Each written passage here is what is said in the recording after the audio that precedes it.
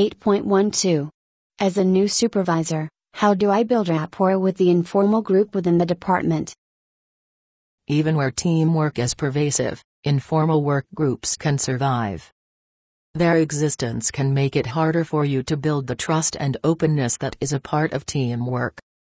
You can ignore the existence of the informal group, but that will only make the role of leader of the group a more difficult task, with the informal group intervening each and every step of the way. The answer for you, as a manager, is to build rapport with the leader of the informal work group. Within an informal work group, there are usually one or more members who have earned the respect of the other employees and are viewed by the other group members as a leader. By virtue of an informal leader's special role and status, he or she is in a position to make things happen or, conversely, not happen.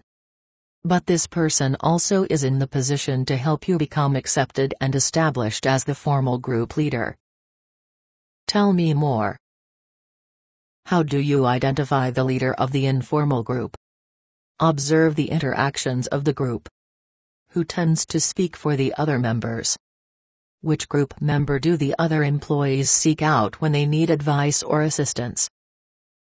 Once you have identified the informal group leader, you must initiate and nurture a positive working relationship with that person. Ask for help and assistance from the informal leader.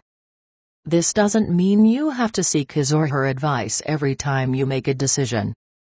Doing so would, in fact, make you appear weak and ineffective to the other employees. A more realistic approach is to engage the informal leader on matters that personally concern group members.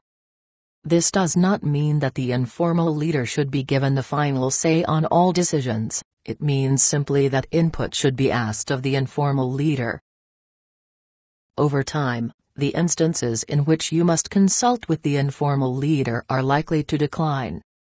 Over time, you will gain the credibility you need with members of the group.